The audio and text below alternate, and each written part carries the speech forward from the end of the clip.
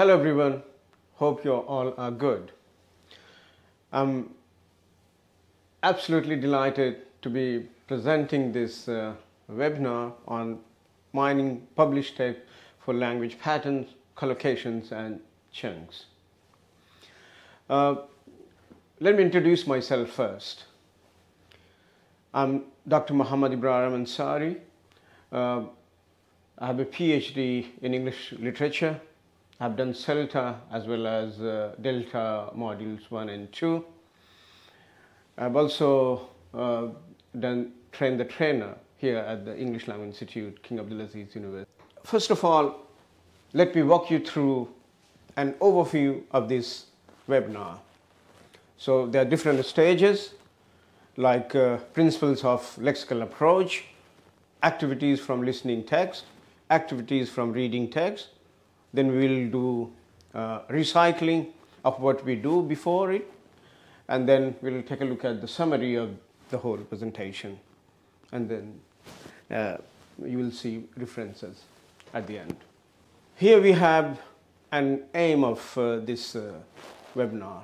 Explore how to help students notice patterns, collocations and chunks. Use examples from Unlock 3. It's a textbook that actually I teach here at English Language Institute, King Abdulaziz University. So I have got some extracts from the books that I teach here. Here is a small task for you. It's based on Principles of Lexical Approach by Michael Lewis. So you have to go through the definitions of Principles of Lexical Approach, and certain words are missing. And you also have a clue there.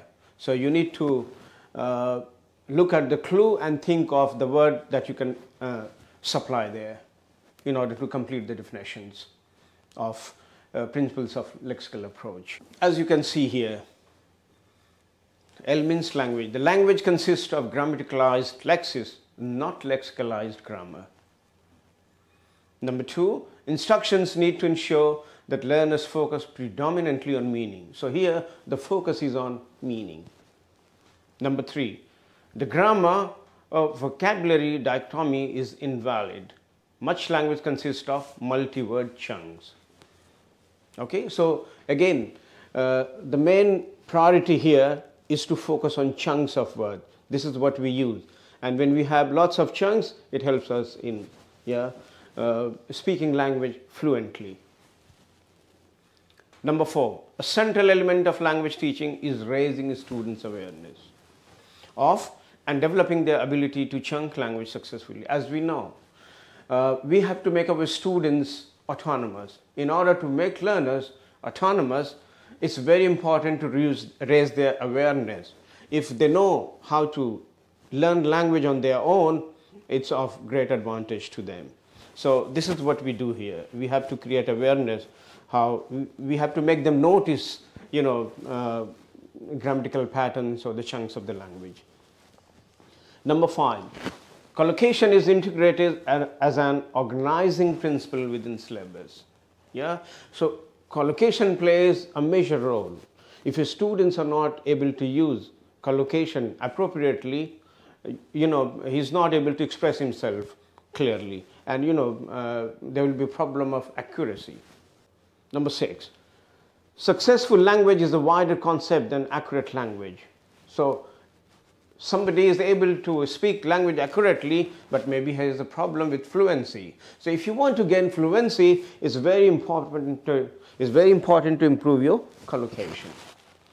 If your collocation is correct, it helps you become fluent. You express yourself clearly and without any difficulty. Number 7, the observe, hypothesis and experiment cycle replaces the present practice produce. So now PPP method is used everywhere, because you present the language, then you help students practice, and then they produce something on their own. So they use the language productively. Or I'll show some activities that you can do from the listening test and later on from the reading test. Have a look at the listening text first. Here is the text that I have taken from the listening script. Okay, I've taken it from unlock 3, listening and speaking strand. It's on page 202.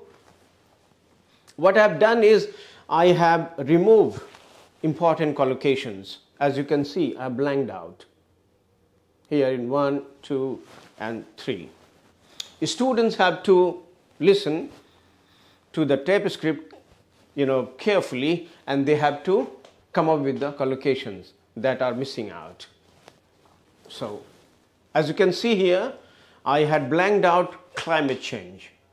So they had to listen to the tape script, and they had to get collocations like climate change, human threats, and endangered species. So, it helps in 2 ways. Number one, they focus on what they have to listen to, and second, they have to find collocations that are missing out from there. So if you design tasks like this, students are bound to pay heed to what they are actually listening. Otherwise, they won't be able to find collocations that have been blanked out. Now, next task that we can do in order to focus on collocation is like collocations like this: climate change, human threats, endangered species, industrial development, reduce contact. Now, we have to help students notice what kind of grammatical pattern is found here. Let me give you an example. If you look at the first example, warmer temperature. So here warmer is an adjective and temperature noun. So basically here you have grammatical pattern of adjective plus noun. Now students have to look at other collocations and they have to come up with the pattern, whether they follow adjective plus noun or noun plus noun pattern. So please take a look at the pattern in the collocation and try to find out parts of a speech that they are combined with. As you can see here, climate change, here noun plus noun. The climate is noun, change is also noun. So it's kind of compound noun. Human threats, again human is noun and threat is also noun. So same pattern, noun plus noun. If you look at 3 endangered species, now here endangered is an adjective and species noun. Industrial development, now adjective plus noun. Industrial here is an adjective, as we know. AL is a suffix which is an adjective marker. So you can easily make a guess. Most of the words ending with AL are adjectives such as social, economical, electrical, mechanical, and so on and so forth. Look at number 5 here, reduce contact. Yeah, it's a verb plus noun. So reduce is a verb here and contact noun. Reduce contact. So if you help students notice grammatical patterns, they can learn certain things on their own. And they take note of different structure which they are going to just ignore. But if you help them with exercises like this, you are creating awareness how to look for patterns in the structure. Now I'm going to show how you can use reading tests for collocation. I mean, instilling in the students awareness for collocations in the reading text. Again, I've got this reading text from Unlock 3, Reading and Writing strand, page 111. So I give this text to students, and students have to read the text, they have to go through the text, and they have to circle the linkers that are used in the text. Also, they have to underline fixed or semi-fixed expressions used here in this text. You can ask students to just circle linkers and underline fixed expressions. As you can see here, all the linkers are circled, like although, on the one hand, while, next, such as finally, in conclusion, in my opinion. If you want to help students, with categorization of linkers, like here we have different types of linkers. So can you think of what kind of linkers do we have? Like, although is a linker of contrast, on the one hand is also a linker of contrast. Yeah, finally is a linker of conclusion. In conclusion is also linker of conclusion. In my opinion, when you give opinion, and so on. Such as can be used, when you're giving examples. So you can, design another task to ask them to categorize different linkers depending upon the context. And as you can see, I have underlined all, fixed and semi-fixed expressions that we use in many contexts. So if your students have,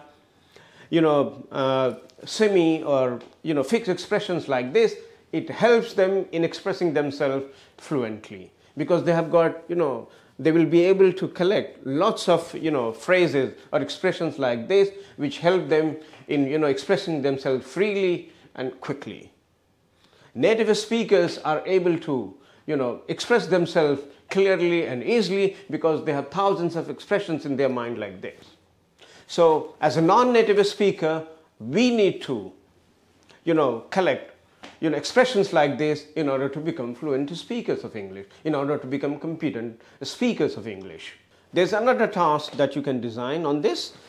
You can ask a student to pick out 5 phrases or expressions to say something with emphasis from the reading text. Like, if you can ask a student, suppose if you have to say something with a lot of emphasis on it, or you have to say something, emphasizing on certain items. So they will go to the text and they will find expressions that help them emphasize certain things, that help them, put accentuations on. So these are the phrases or expressions, that are used to say something with a lot of emphasis. Like, many people insist that, many people strongly believe that the strong arguments, individuals have to take more responsibility, individuals and governments must both take action, and so on. Now, it leads us to another task. You can ask them to use these expressions to say something with a lot of emphasis in different situations, in different contexts. So expressions are given, now they have to use think of a few activities to use the above expressions that are given there. Think of a few situations where students can use the above expressions outside of class. So if they understand very well, and if they are able to use these expressions in different contexts, it deepens their understanding, and also they are not going to forget it. They will be able to use these expressions in different situations. And if they do so, it will help them, have the information from LTM, from STM to LTM, from short-term memory to long-term memory, because they are able to use it, in their own situation. So if you use expressions in your own situation, from your own mind, then you tend to remember better. So it leads them in retaining the information that they have. Now, we can recycle collocations that we have done so far. So we have a task here to use collocation that we have learned in another task here. For example, you can ask one student to come in front of the class and he gives a definition, and other students will come up with the correct collocation. For example, the building and growing of industries for an economy, it would be industrial development. Now students will just continue giving definitions. One student will continue giving definitions, another will make a right guess with the correct collocation. Like the building and growing of industries, industrial development, a long-term change in the average weather conditions, that's climate change, a type of animal or plant that might stop existing because there are only a few that type alive, that's endangered species, limit or avoid getting in touch or putting something at risk because of people, that's human threat. We can also do it, in reverse. A student gives collocation and other students have come up with a definition. So it can be done, both ways. Now let me give you a recap of what we have done so far. So we had a look at Michael Lewis's principles of lexical approach, lexical chunks, and then we designed tasks to help students notice collocations, study their patterns and types, and then they had to note down linkers and pay heed to fixed and semi-fixed expressions. And then finally, they use the collocation that they have learned in different situations. And here you have references. That's all. Thank you so much.